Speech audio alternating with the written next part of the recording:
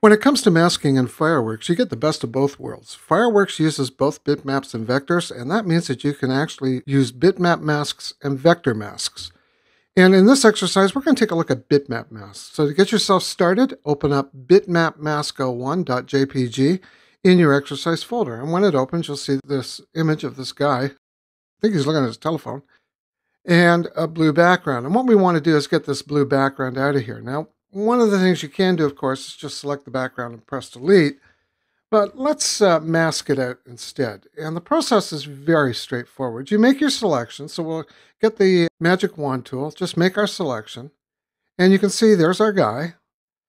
And if we want to mask him out, come to your layers panel. With the layer selected, right here is a little button for masking, add mask. It's almost like quick mask in Photoshop. If you click it, he's gone.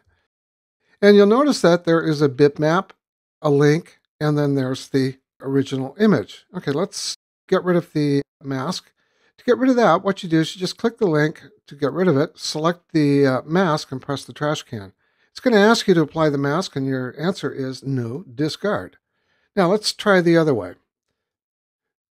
Click on the background to select the guy, or select the background. This time we're going to go to select inverse. And what we're going to do is mask this guy and get rid of the background. So again, you select the bitmap layer, or select the layer that you're on, click the add mask button, and it's gone. So there's a quick way of doing it using selections.